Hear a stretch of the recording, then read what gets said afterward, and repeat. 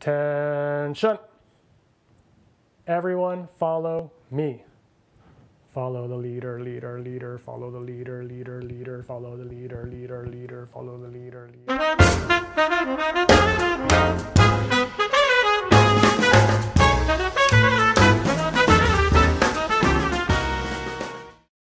Hi friends, I'm the Saxophone Oracle, and this week we're going to talk about voice leading.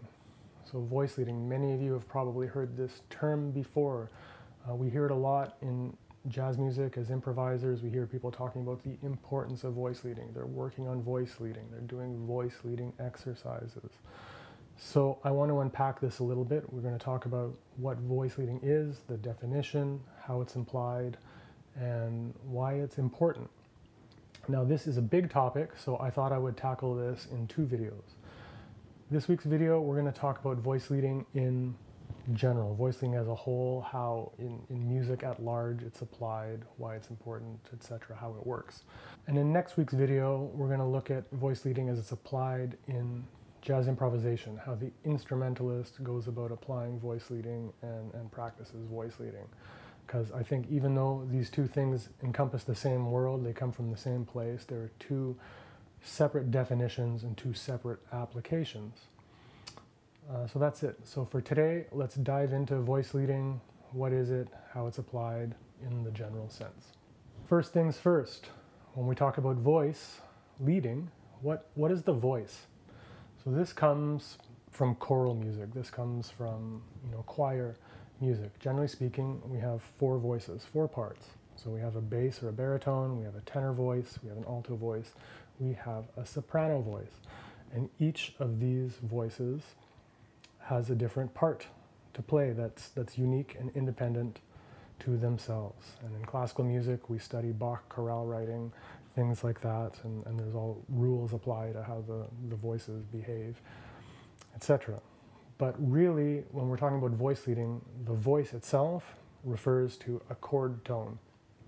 So if we have the chord C major 7, and we have the C, the root, we have E, the third, we have G, the fifth, and we have B, the seventh. So each voice is each note of the chord. And then when we're talking about leading, it's when the chord changes from this C major, say, to F major over here.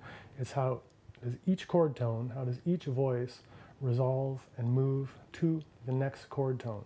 And ideally, this is going to happen as smoothly as possible. Because what we want when we're creating our music or our accompaniment, things like that, we want everything to move smoothly from one chord to the next, a nice homogeneous, logical progression of the harmony, right? Because if it's jagged, then, if the chord goes from here to here to here to here, then our music is going to sound disjunct and choppy, right? So we want really homogeneous, linking each individual voice or chord tone as smoothly as possible to the next chord in our sequence. And ideally, we're going to do this by tone or by semitone or, with as little big leaps as possible, right? Smooth. And think about this, because I brought up the idea of we don't want it to be disjunct and choppy, but think about if you were singing in a choir, right, and you're doing this inside voice. You're not singing the melody, you're singing the accompaniment part. The melody's up here probably in the soprano. So you don't want to be doing because it makes no sense. It's going to be really hard to execute all those wide leaps, and it's not going to be fun, right? We want something that is smooth and a line unto itself. Okay, same thing in a big band. If you're arranging for big band and say the melody's in the trumpet, and then you have the trombone section accompanying, you don't want to see slides going like this, right? We want it to be easy to play, we want it to be fun to play, and we want it to be smooth and logical. How do we achieve this? So there's a few things that we need to keep in mind. First, we talk about C major 7 chord. So what do we have? If we open usual theory book or exercise book, we're going to see we have the root, the C, then there's a space, And then on the next line we have the E, the third, space, next line we have the G, space, next line B. So it's written this way because it's easy to present. It's a way to present the idea logically within an octave. So if you take the scale, we have the root, skip a note, we have the third, skip a note, fifth, skip a note, seventh. We're stacking it, so it's easy to present, it's easy to visualize, and it's easy to understand. But if we're talking about the chord of C major, it's not important the order. What is important are the notes themselves. So in classical music, we talk about triads, first inversion, second inversion, third inversion. C major 7 chord. In order to have something sound C major 7, you need C, the root, you need the third E, you need the fifth G, and you need the seventh B. But they don't have to be in that order, right? The root can be up here, the third can be down here, the fifth can be in left field, the seventh can be in right field. It doesn't matter. If you look at a piano keyboard, they can be whatever. But what is important is that you have those 4 notes and then you get the sound of C major. And this is very important because if we're going to move from C and the next chord to F, if everything is in root position, C, and we're moving to F, it's up here, and then we're going to move to B flat down there, and then E flat up here, we're going to get that whole disjuncted thing. So if we can wrap our heads around that we need these 4 notes to create the sound of C major, and that they don't have to be in this order, that's where we're going to get our voice leading. That's where we're going to move smoothly from C to F to B flat to E flat, and everything is going to move very homogeneously. Okay? So that's important. They don't have to be in root position. They can be anywhere. What's important is we have 1, 3, 5, 7. One more thing. I don't want to go too deep into this for now, but it is important that we point it out. So in a chord, we have the 4 notes in a C major chord. Within that chord, there is a hierarchy of importance. So obviously, the root is important because that tells us what the basis is. Is it a C chord, an F chord, etc. So we have the root, we have the third, we have the fifth, we have the seventh. Now, bear with me, I'll get to it in a minute, but the root actually isn't the most important note in the hierarchy. The most important note is the third, because whether the third is major or minor, that's going to give us the quality of the chord. The next most important note is the seventh, because that's going to tell us whether it's a tonic function, a dominant function, subdominant. The fifth is kind of unimportant, that's an extra color.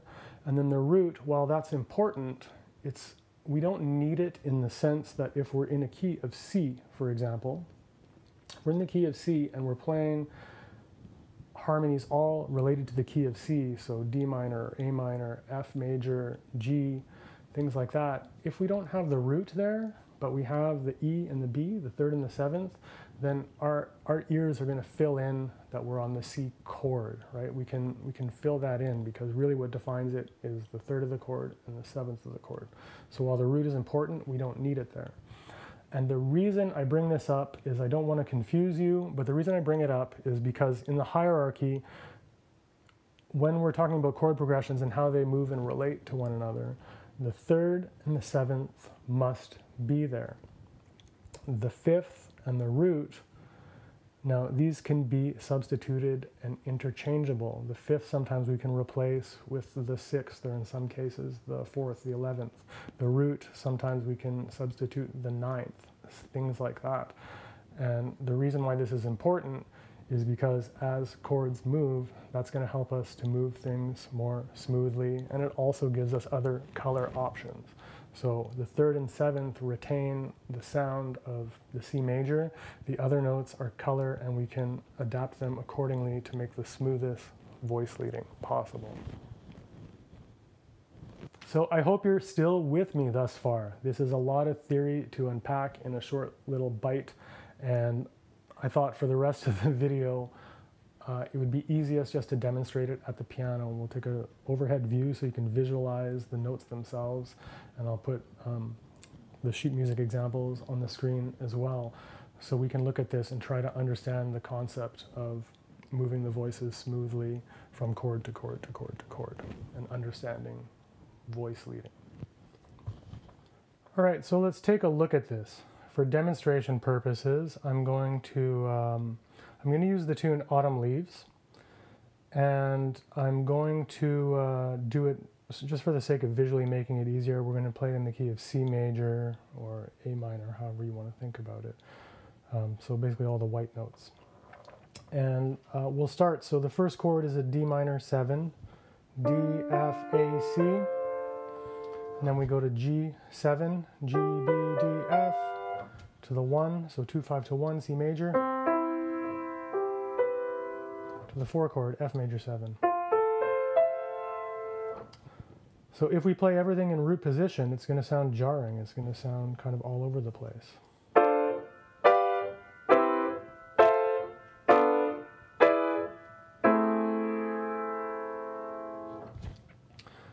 So we want to move each voice smoothly by step or by semitone, preferably, to the next chord in the sequence. And that's our voice leading.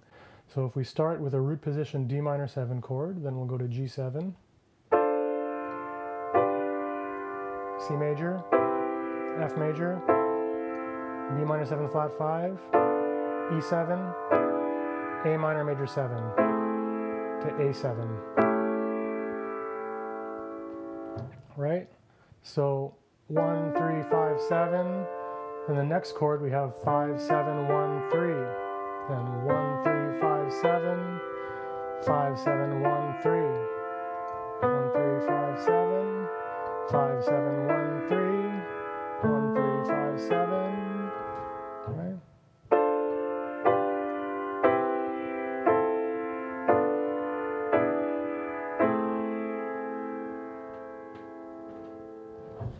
So notice when I'm doing these root position voicings, how things resolve. So in D minor 7, here's the 7th. That 7th is going to resolve by semitone to the 3rd of the G7 chord, and then it's going to hang out there and resolve to the 7th of the C major chord. It's going to resolve down by tone to the 3rd of the F major chord. It's going to hang out there and become the 7th of the B minor chord, and it's going to resolve down to the 3rd of the E7 chord, and it's going to hang out there to be the 7th of the A minor 7, A minor major 7 chord, and then when we go to A7, it's going to become the 7th of that chord.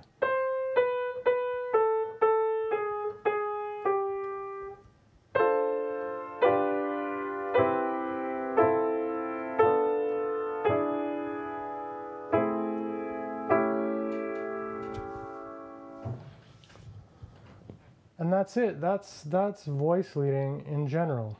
Now, again, we talked about how all we need are the 4 notes of the chord to make the chord sound, so they don't have to be in root position. We went to the 5 chord, it's in a different position. Well, maybe I'll put the root down here. 3rd, 7, 5.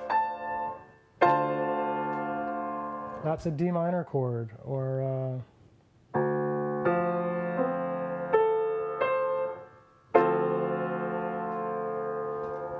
that's a D minor chord, so it can stretch the whole thing. What we need are those specific notes, and then we move them to the next chord smoothly. So you're going to want to check this out. Next time you're listening to a jazz record, you know, the piano player isn't doing like...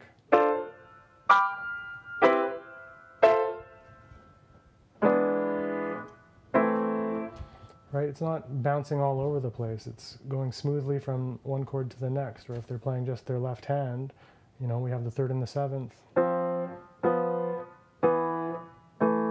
Or they'll put in 3 or 4 note voicings to make it more colorful, but you get the idea. And then the better we have command over this basic kind of voice leading, then we can start experimenting with extensions. Or I talked about we can substitute out the root for the 9th and the 5th for the 13th or the 11th or things like that. And as we do that, then all of a sudden we have so many more colors and interesting options, especially if we start getting into the possibilities of dominant chords and the different alterations possible with the chord extensions. So I'm going to use the same chord sequence. This time I'm going to add 1 color note. So I'm going to do a 4-note voicing. We're going to start with this sort of grouping or pattern. 3, 5, 7, 9. 3, 5, 7, 9. So we have this extra extension. And then I'm going to show you, we're still going to move, all the voices are still going to move by semitone or tone smoothly, but when we do this, just to show you there's other color options available when we start using extensions. So it becomes really interesting, the voice leading, how it works. So D minor to G13 flat 9, C major 9 to F6 9, F major 7 6 9, B minor 7 flat 5 to E7 flat 9 sharp 5 or flat 13, to A minor major 7 to A7 flat 9, back to D minor 9.